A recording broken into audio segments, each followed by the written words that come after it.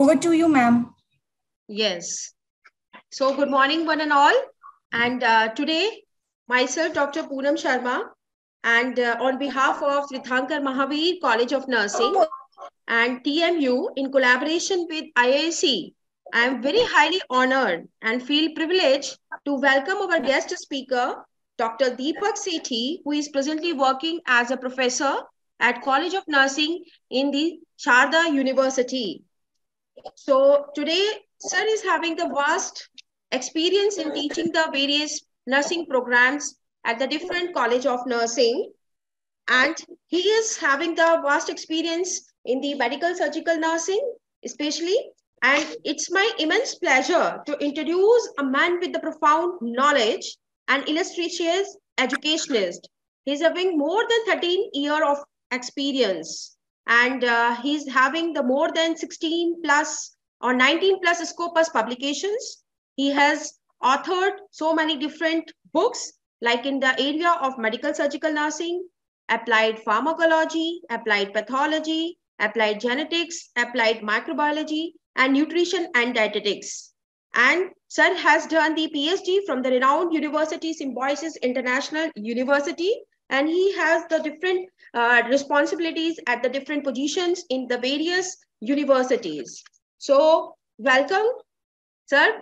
And sir has readily accepted our invitation. So thank you so much, sir. And I welcome you. And definitely this session will be an eye-opening session for all the medical nursing students, and they will collaborate in their clinical practice. Thank you so much and welcome once again. Thank you so much, Poonam ma'am. And it's my indeed pleasure to be on the platform along with my mentor, my teacher, who has taught me when I laid down the foundation of become a budding nurse in Mulana College of Nursing. It's my pleasure, ma'am, to get so many pleasurable words from a teacher's word of mouth students. So I think it's a lesson for your students as well. Like if you really achieve your target, once your guru or your teachers appreciate you at this stage. So it's indeed my pleasure, ma'am. And I would like to thank Teerthanker Mahaveer University and College of Nursing for inviting me as a guest lecturer, for giving me the opportunity to be on this platform and sharing a few of ideas about the recent trends in medical surgical nursing. So now I think, can we start, ma'am? Yeah, just I want to say to my students, sir will be taking up the session in very depth way, as the today's modern era and technology. So many upcoming changes have been done in the medical field and in the nursing field. So sir will be dealing by the various issues. I think robotic surgery, aerospace nursing, tele nursing, and so many things have been come up. If they are having any doubt, after the session only they can take up their doubts and they can write in the chat box, right? So you can start, sir. Yeah, thank you so much, ma'am. Actually, as you have very correctly said, ma'am, that many recent trends has been evolved in medicine and the surgical field. So side by side, they all are also used by the nursing fraternity across the globe. But when I was preparing the content for this recent trend, so I have gone through many areas which has already been taught in our curriculum. And for example, you have mentioned about tele-nursing and telepathy. So I think if the research point of view, we have seen many papers on these topics. This is the only reason that why the Indian Nursing Council has revised the curriculum. And it's evident that they have incorporated many new subjects, because the things and the technologies nowadays is going to be evolved day by day. That is why the forensic nursing and this health informatics has been introduced to the nursing curriculum aspects. So I just want to highlight those areas which are very great in nursing and this medicine point of view. In medicine, yeah, they already been introduced since so long, but in nursing, these areas are very great. And I'm not going to use those areas which are already been introduced by many people in books or over the internet and all. So I hope at the end of the presentation, you feel that these are the areas where your research can go on into the way, as well as your area of your career programs can also be introduced. So let's start with the introduction part for this.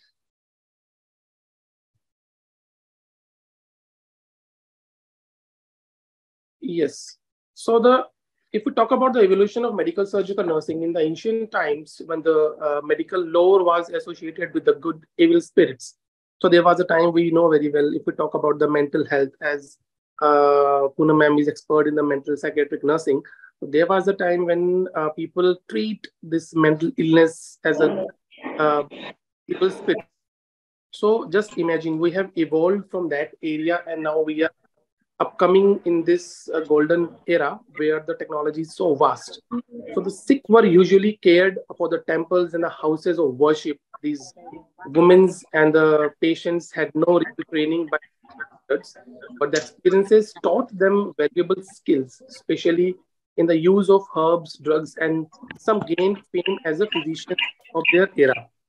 So if we go a little bit in, uh, if we move on 30, 40 years back, 60s or 70s, those who are born in that area, I hope the students have not born in that time, but yes, your seniors and me as well was from that era. So we know very well majority of things has been treated at home itself, unless it is really required any surgical or medical intervention or attention. So nursing subsequently become one of the most important profession open to the women until the social changes brought by the revival of the feministic movements that began in 1960. So we know very well there was a time when the nursing was only reported by the female fraternities and all, but nowadays many males are upcoming in this area. Yeah, there are certain gray areas like Indian Army and all, where still the men's has not been proven to become nursing officers. So adult patients in many of the large hospitals were typically assigned to separate medical and surgical and obstetrical wards. Nursing education in hospital training schools reflected these divisions to prepare nurses to work these units. So there was a time when the units are not that much specialized. If you talk about nowadays, we are having even the neurological ICUs. ICUs are divided into certain categories, like cardiac ICUs are separate, neuro ICUs are separate and all. But there was a time when the critical care units are ICU means whoever patient, whether it belongs to a neurological illness or a cardiac illness or a nephrological illness, they all were introduced to a one ICU only. So the evolutions has changed things now. Now we are having segregate units and departments as well. So these are not recent trends actually, but these are the areas from where we have evolved now. So whenever we talk about the this recent trends, I think the evolution should be there in our brain so that we can just relate our past, present, and future. So this is the only reason that why I just want to go a bit back about how the things has been evolved. So the students now. So let's talk about the trends in the medical surgical nursing. So recent trends medical surgical nurses that globally includes the increased use of nursing care managements and the expansion of advanced nursing practices, total quality improvement. Yes, here I just want to emphasize that quality improvement and the quality management process is very weak if we talk about the trends in nursing. So in the upcoming slide, I would like to share one of the gray area, which is really not even touched by the healthcare management people. So this is an area, I think, where many things can be improved. Development of a clinical pathway, changes in the profession practice models, healthcare reforms, and the trends towards increasing acuity of patients begins in 1980 and has become a fact of life. So these are the few areas which we have seen many times in books or internet and all. So let's see what else are there in the recent trends. So how the nursing practices, if the recent trends and all will be evolved so fast globally, so how it affects? It expands the knowledge and technology, evidence-based practice. That is the core curriculum. Yes. So however, here the influences of the future nursing practices. So where are the areas that how the areas which really affects the recent trends or the upcoming trends in medicine and nursing. So these are the expanding knowledge and the technology, because the technology nowadays, like in form of robotic nursing and the forensic nursing and aeronautical nursing. So these are the areas, even the genetic nursing is coming nowadays with a great emphasis. So these are the area which can be improved by expanding the technological aspects. Evidence-based practice, one of the second main component of about the trends for the upcoming healthcare settings. So these are the areas where the I think the research will come in between. Research will come in between, where the whatever inventions and whatever patents we are doing nowadays, it should be totally based on the evidence-based practice. So healthy people initiatives, still these are the areas where things can be improved. Standardized nursing terminologies are there, and last are the healthcare informatics and the your nursing informatics. These are the areas. So without wasting any time, let's talk about the one of the area which is seriously very gray, and we are having a wide scope for the nursing people to become a part of this robotic nursing. So how can this? I hope all the students they must have heard about the robotic nursing, because nowadays majority of surgical interventions has been done by the use of robots. Yeah, not all the hospitals, but yes, majority of the private sectors. The initiative are taken by the management. The robotic surgeries, they have proven that they have a very good prognosis, and the post-surgical complications are less if the surgery is the robotic nursing. So what exactly the robotic helps doing the surgery? So it accurates the positioning using preoperative and the preoperative registrations and all. So the chances of getting errors during the surgeries and all is very less, because when the robots are involved in the surgical interventions and all, we cannot say it's accurate, but yeah, it's precise. I hope the students must know the difference between the accuracy and the precision. So if a human being is doing a surgery, yeah, definitely it should be accurate. It should be 100%. But if we talk about the robotic surgeries and all, it is always be precise. For example, the way they put the stitches and all is more accurate than the human hands. Accurate paths following like bone millings, skin harvestings are still, it's a challenging task for the plastic surgeons, but the robotics are involved in the plastic surgeries and all, and they are doing a tremendous good things. Solving the hand-eye coordination problem.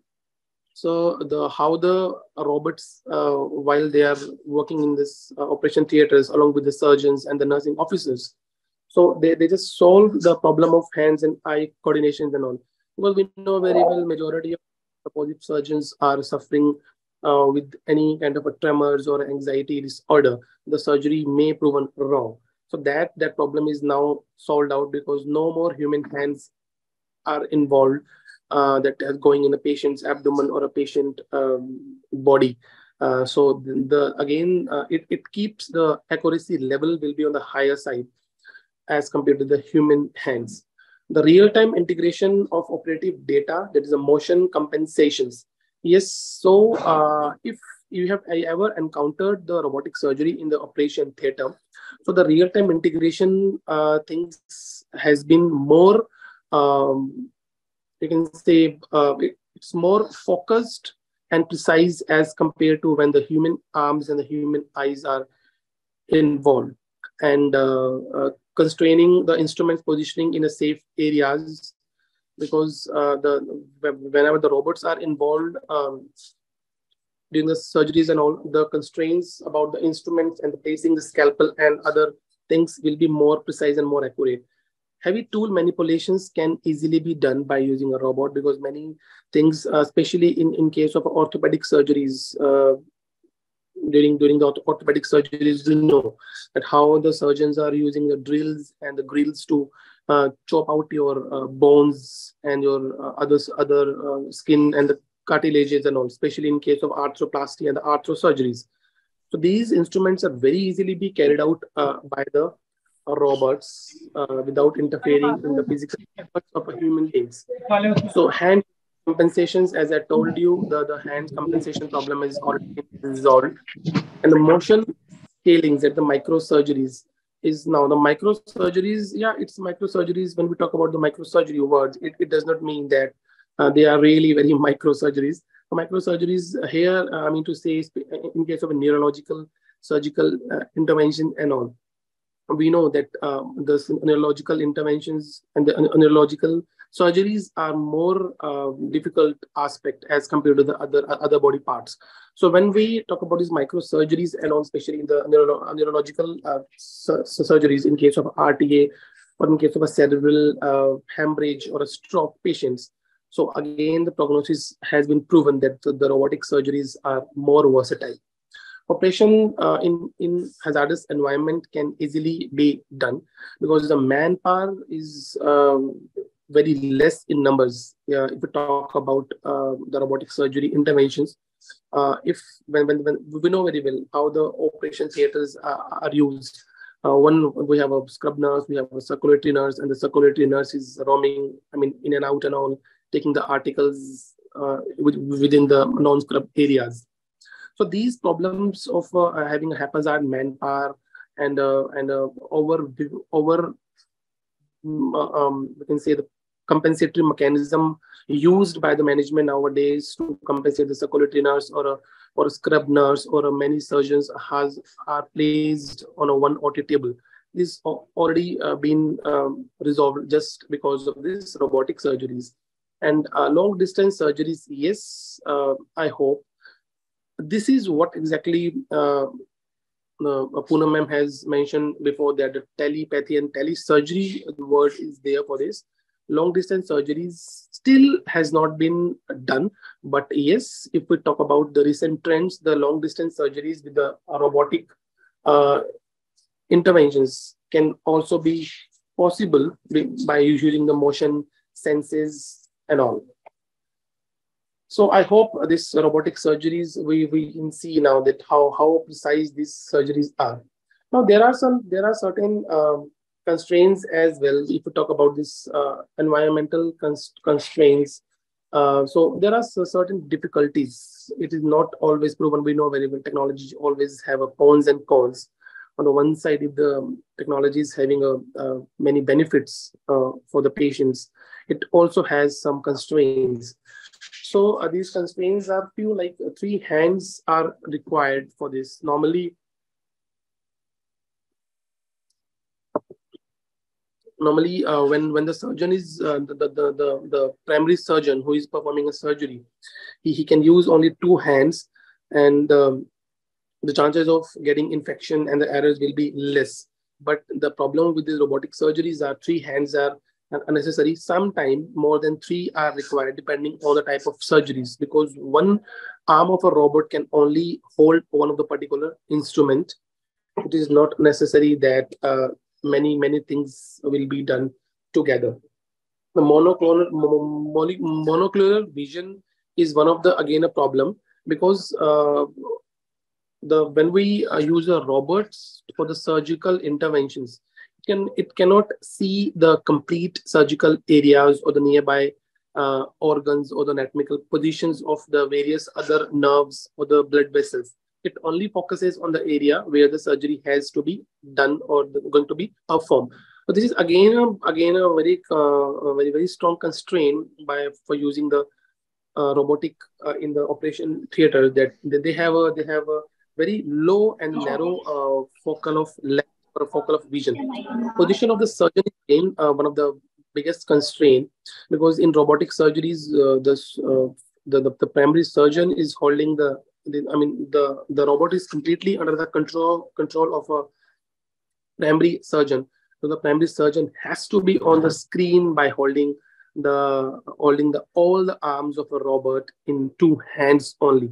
So how difficult it is for a surgeon. That is why the robotic surgery is not being done by any of the unexperienced surgeon or a nursing faculty. It should always needs expertise and a great and a long-term training sessions to handle the robots in the operation theater, because one surgeon's two hands are holding the 4 and 5 arms of a robot together at a one time. So the great accuracy or the precision will be more. It's true, but it's again the credit goes to a surgeon itself. It is not the only credit goes to a robots. So the hand-eye coordination is again a problem while using this robots during the surgery, because the surgeon is looking into a screen and his arms are away from the patients, and as the arms are moving, the robot is working. It is just like a virtual surgery. We can use a word nowadays, because virtual things are nowadays very common after the lockdown period. So when we use the word virtual as a prefix in certain terms, so I think it will be easy for the students and the people to understand the things. So this is a kind of a virtual surgery, while the surgeons is very away from the patient, and at the corner of a OT, he's handling the robot. So the eyes are looking at the screen and the robot's arms are going inside the patient's body, like an abdomen and all. So it's difficult sometimes to manage to do a coordination with the eyes of a surgeon and the arms of a robot. So loss of the mobility due to a trocar. Trocar is basically kind of because we know very well that these robots are mechanically implanted. So many times what happened, this mobility and the expansion or the range of motion will be not that much appropriate as a human arms can do. So the range of motion word is more easy to understand here. So the range of motion will be more comfortable and more easy if a hands-on experience is given to a surgeon rather than a robot. Limited workspace. Yes, limited workspace is there for the robots and all. Visual field occlusions are there that I have told you that the focal area or the field of the vision of the robots are very narrow as compared to the human eyes. And the physiological motions and the critical areas are again the physiological motions. It means that the range of motions of the hands of the machines, it is not that much accurate as compared to the human hands. So the other constraints are the mental registration of the needle position with respect to the patient anatomy. So again, if the surgeons are not that much precise or expertise or having good experience in robotic surgeries, so it is very difficult to surgeons to place the scalpel or the needle on the exact place where the surgery is going to be performed. Accurate control in the insertion force during the crossing of tissue in various stiffness. Again, it is the amount of force when we use to put an incision over the abdomen or the other body parts. So when the human beings are introduced, or when the human beings are performing the surgeries and all, so your brain exactly your sympathetic nervous system indicates your motor functions, the motor areas, and how much pressure then the surgeon need to put an incision over the body. But if we talk about the robotics and all, it's quite difficult for the surgeon. Again, so it needs a very precise practice and the experience in this area. So the other is accurate control, the physiological motion compensation and the critical area avoidance are again one of the other constraints. I told you before in the last PPT that the physiological motion compensations are again it is again we can link it with the visual field analogs of a robots. The visual field areas are not that much wider as compared to human body. So just because of that, the other physiological parameters robot cannot sense actually what the real human being or the real surgeon can sense. And the critical areas avoidance can also be again put an error in the surgeries. Once the critical areas are the areas where we need to take a very strong precautions that while cutting any arteries or we just take care of specific nerves, that they should not be hampered during the surgeries.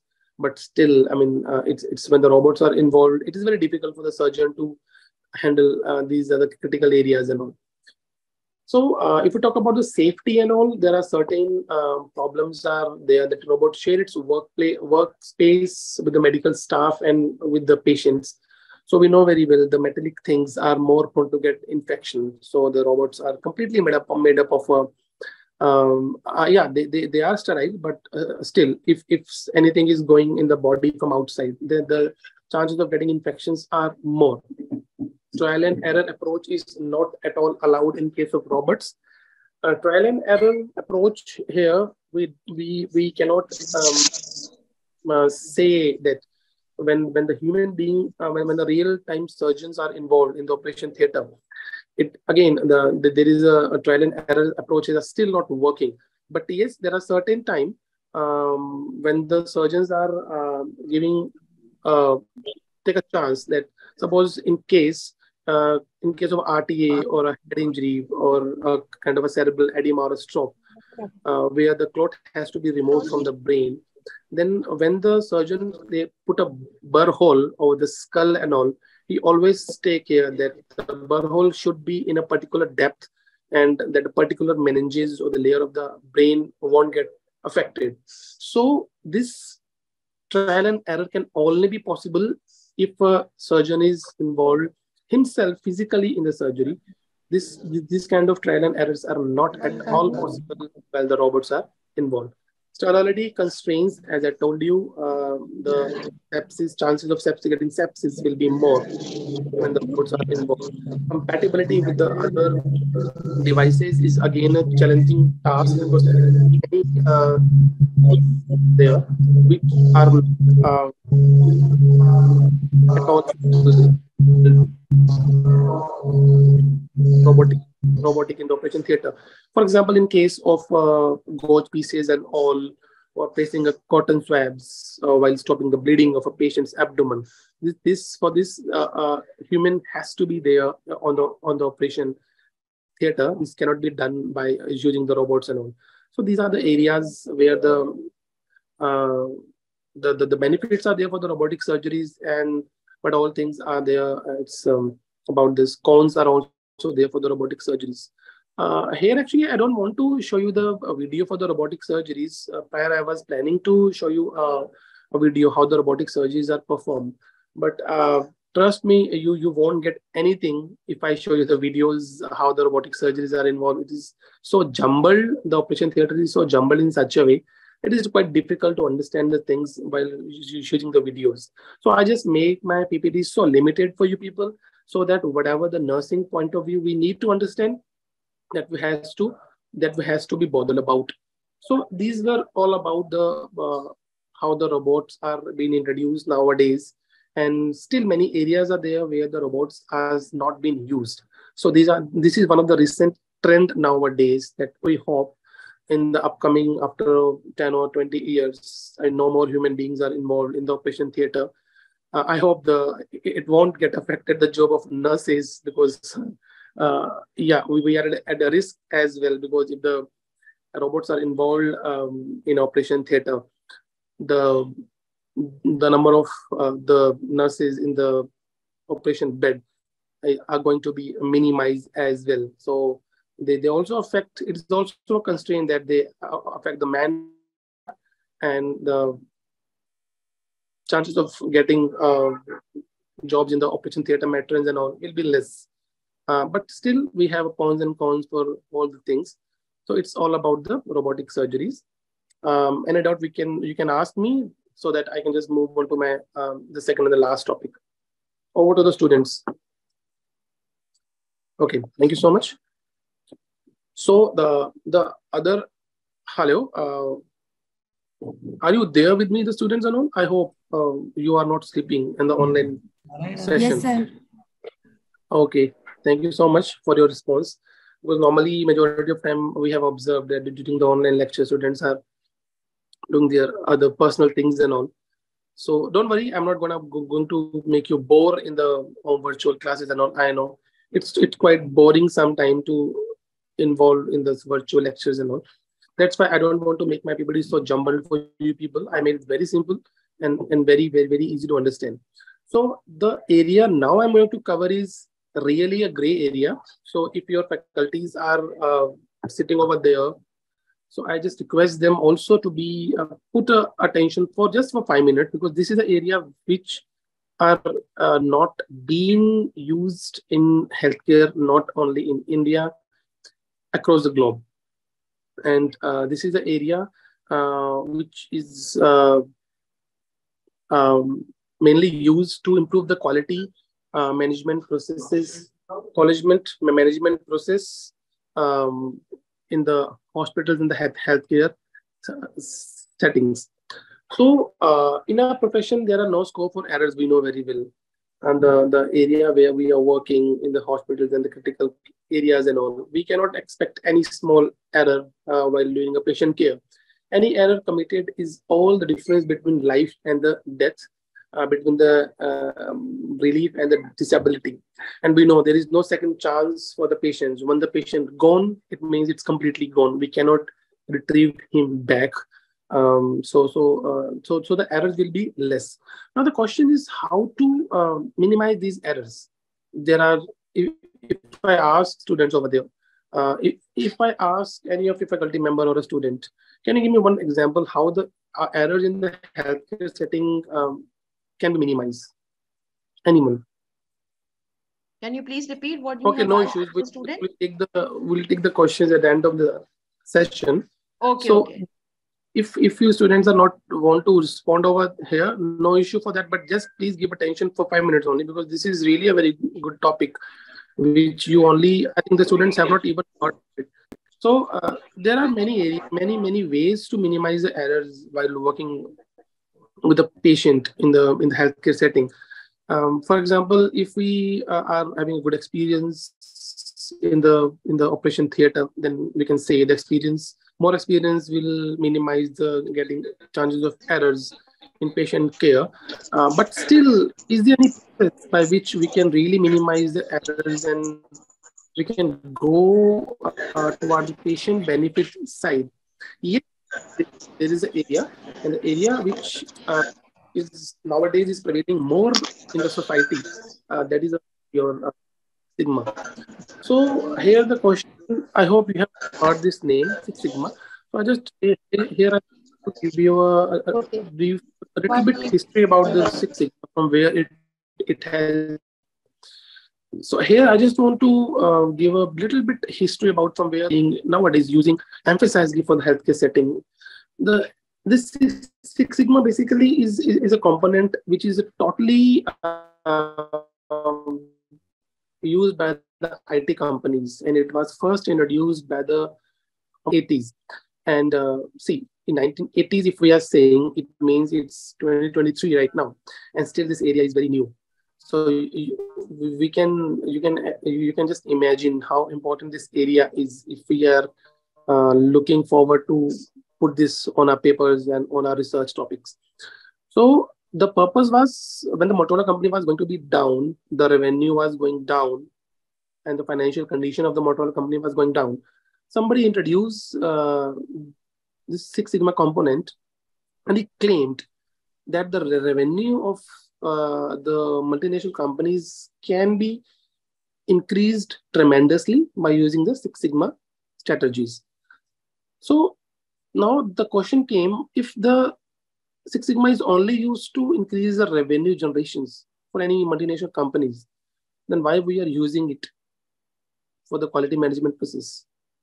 The answer is quite simple, because if the patients in the hospital, if the discharge rate of the patients are more, so if the discharge rate of the patient in the hospital is more, and if the OPD timings are less, if the time duration of the lab technician to give the laboratory reports are less, obviously the patients got fully satisfied, and the revenue of any hospital or any healthcare setting will be touching the sky day by day.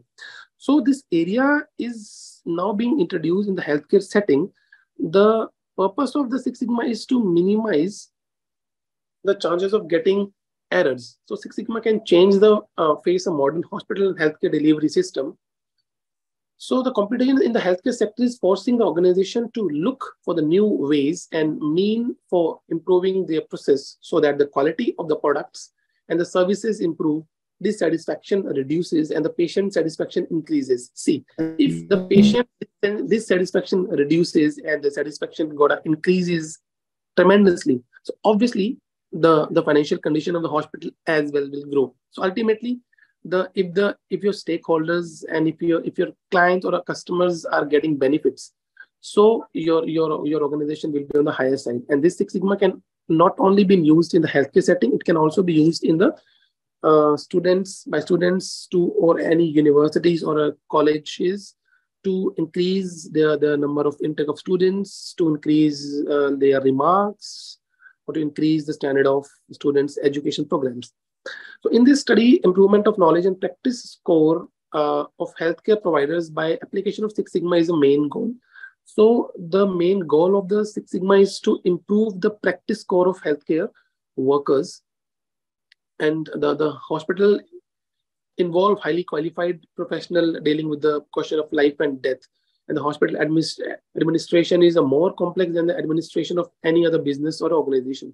So that is why this Six Sigma is widely be used to minimize the errors in the healthcare setting while providing the cares. So let's now, here's a question. So what exactly the Six Sigma is? It is a statistically based process in improvement the methodology which aims to reduce the defects of any healthcare setting or any area with a rate of 3.4 per billion opportunities. Just imagine. So I hope you have understand this meaning of 3.4 per billion opportunities. It means I just make it easy for you to understand. Suppose if you flip a coin and the getting of chance is head. If you flip a coin 10 times, and what is the probability of getting a chances of head every time? If we ask this question to anyone, nobody can answer, because it's all about the luck, how the coins is tossed down. But if we use a Six Sigma in case of a patient care, not obviously not in the flipping of a coin and all. So the chances of errors will be as less as possible. That is equal to the rate of 3.4 per billion opportunities. Means the errors will be very, very, very less if we introduce Six Sigma in healthcare setting. Though defects in the Six Sigma process focus on the customer requirement and thus very customer oriented. Fundamental methodology nowadays, which the methodology which Six Sigma involves is a DMAC. The acronym is DMAC, where D means the define, M means a measure, A means analysis, and I is improve, and C stand for the control. Now, here is the main part of the Six Sigma. How these all DMAC approaches going to be used. So here, suppose I just made you understand by using one example. Suppose if you want to introduce, if someone want to put an IM injection in the hospital, and what are the chances that the patient won't get pain while inserting the syringe, while giving the IM injections? The chances are very less that the patient won't get hurt while pricking, while the syringe will go if the patient.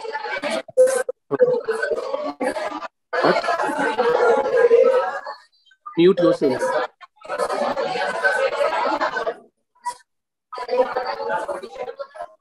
Hello.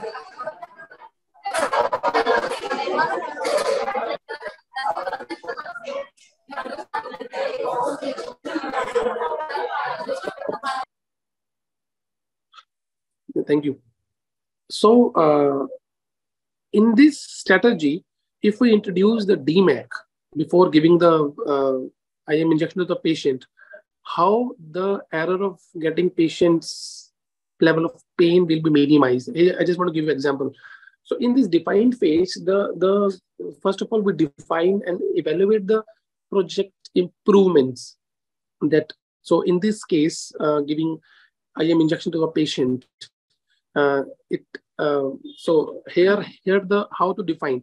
So in this nursing procedure, the core component is what all areas are there which can make the patient get pain. It depends on the patient's skin thickness. It depends on the type of IM injection the nurse is giving, whether it's intradermal or subcutaneous or a intramuscular. So these are the components will come in the defined phase. So see, here I don't want to give you a more emphasis on making you understand about the Six Sigma because it is difficult for you to understand.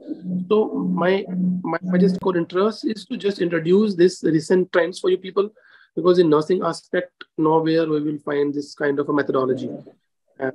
So in the measure phase, we just need to collect the data of the selected problems.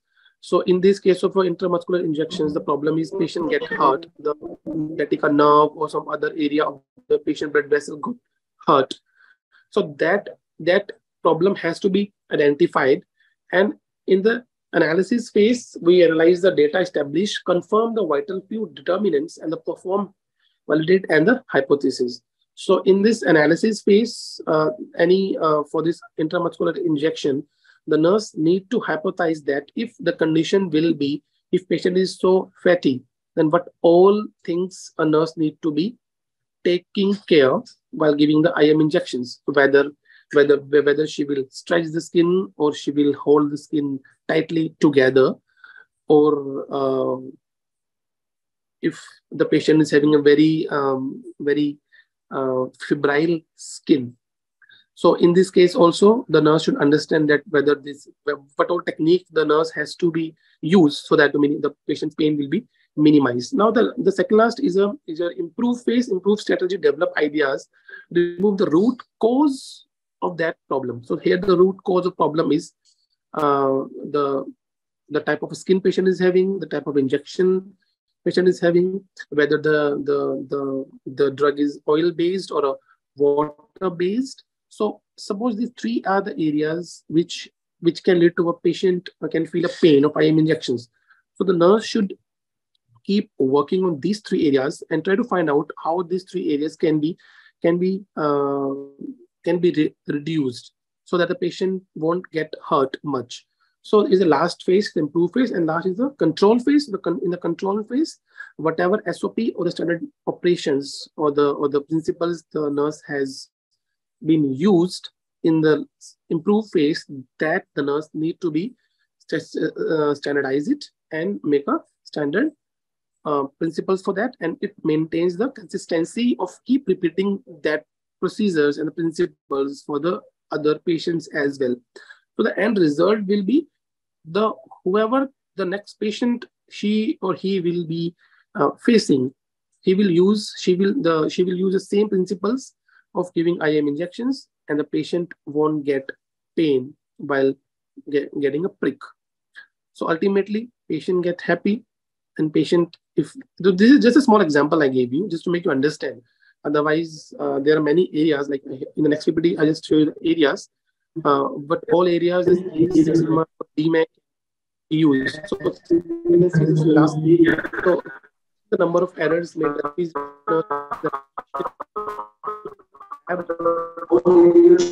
improving the lab turnover times can be reducing appointment waiting OPD. decreasing step of supply chain that can also be reduced, accelerating the reimbursement of insurance claims, improving patient outcomes. So these are the few areas only which I just want to showcase you, which can be really improved, and many of these areas has already been improved by using the Six Sigma. So here I just want to make you understand that I myself, my PhD topic was on Six Sigma itself. So when I use this Six Sigma component in my PhD thesis, so the area which I have chosen was to reduce the medication errors. So you won't believe that it was a longitudinal study after getting the data retrospectively from the number of medication errors that particular hospital was having. And after introducing of 6 months of Six Sigma training program among their staff, and to believe that number of medication errors were really reduced. So that was the area which I have used first time in the Six Sigma to minimize the medication error in the hospital settings. So very few areas are there nowadays in the healthcare setting which Six Sigma is being incorporated. So I really request the students as well as the faculty members to please read out this Six Sigma component, but this is a really very recent and upcoming trend which are going to be create an evolution in the field of healthcare and the nursing. So here I just want to make my topic shut down. So any doubt, you can please ask. Thank you so much. Over to the student and the faculty members. Thank you, sir, for the wonderful session. Now we have understood about the robotic surgery and how Six Sigma factors has improved the patient care, about the Six Sigma project methodology. Thank you, sir. So now we have came to the end of the program, but it's not the end completely. Here I would like to invite Professor Dr. Jitendra Singh, HoD Department of Medical-Surgical Nursing of Teerthanker Mahaveer College of Nursing, to deliver vote of thanks. Over to you. Okay, thank you, Rekha. So really, today we had a nice session about medical surgical nursing, and I feel honored and privileged to be here for giving vote of thanks. Am I audible, Ms. Rekha? Yes, sir. Yes, sir. You are audible. Okay. I convey my deep regard and heartily thanks to our today's guest lecturer, Professor Dr. Deepak Sethi, HoD in Medical Surgical Nursing Department, Sharda University, Greater Noida. Sir accepted our invitation of today's guest lecture with his busy schedule. And thank you very much, sir, because I only please switch on your camera. Switch on your camera while proposing the vote of thanks. At least we can see your face.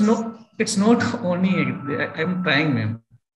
I think network issue something. I think network issue something. Okay.